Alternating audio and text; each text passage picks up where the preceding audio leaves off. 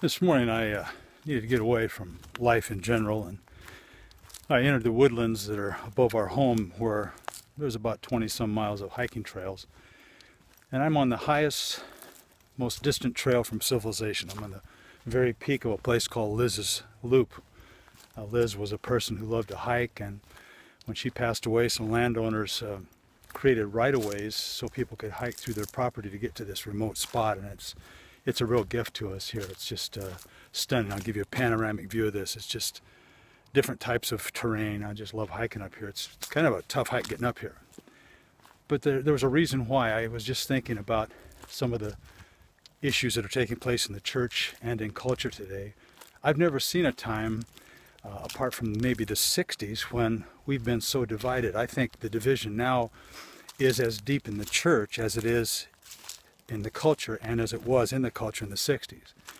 I'm seeing lines being drawn for social issues that in and of themselves absolutely need to be addressed. But what's happening is we're violating some of what the Lord talked about in the Gospel of John, where he said they're going to know that you're believers because you're one with each other, not one on opinions of demonstrations or opinions about statues, even though those are valid. I'm not dissing those at all. But they can't become a place of division where we destroy the oneness of the body of Christ. And the scripture that Jesus was referenced in John says that the world will believe because we're one, not because we've got the right opinion on a social issue.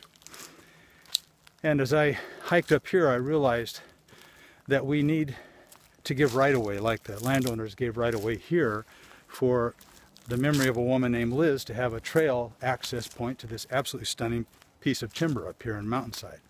I'd never be up here if it wasn't for the right-of-way given. And I just really encourage you today to do what Paul instructed the Philippians to do, to live with one spirit and one purpose, and that purpose is the gospel. Now, the gospel can be represented in many different ways. It can affect social change, which is very positive and good, and I believe we need to do that.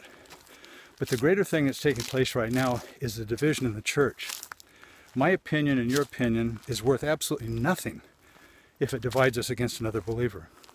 When push comes to shove, my only witness is love. And I'm not talking about a pushover love, a soft-bellied love. I'm talking about a love so strong that it will allow a right-of-way for somebody to walk through my opinion so that we together can get to a higher place. I just would ask you today to inventory your life and your responses to what's taking place in our culture.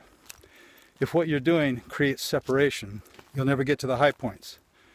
You'll never get through the right-of-ways, because it will block access off to that greater thing called the oneness of Christ that the church is supposed to live in. That is our strongest witness. Take care.